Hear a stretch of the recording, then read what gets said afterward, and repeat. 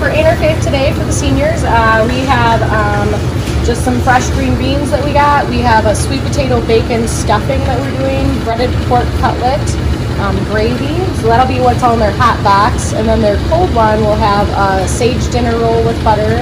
We have all different pies, so it'll be the luck of the draw which kind of pie slice they get.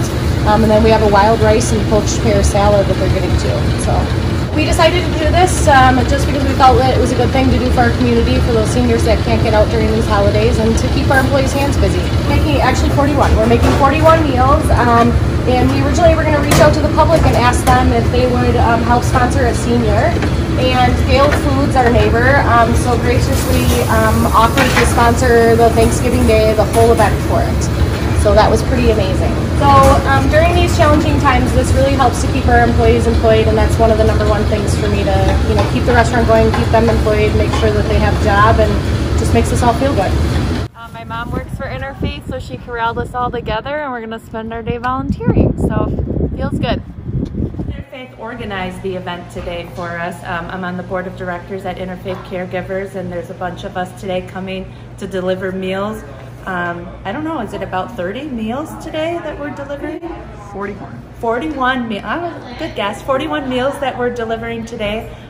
We have 4 families that my family is going to be delivering right in Colgate. So before I was leaving the house, my mother-in-law was in tears because she was so happy that we're doing this and giving back, because there's people that are alone and can't do their own meals. So I think they feel good and we feel good, and it's great feeling all around. It's what Thanksgiving is all about.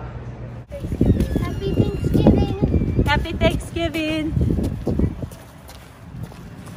So after today, this is not the last time we're doing this. We asked Interfaith Caregivers if we could work further with them, and we're doing a 12 Days of Christmas program. So we're hoping to raise $3,600 to be able to do 15 meals for 12 days in December to have the meals delivered to the seniors.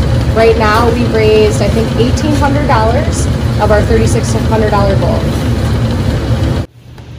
Thank you, everybody, for supporting the Precinct and Interfaith Caregivers of Washington County.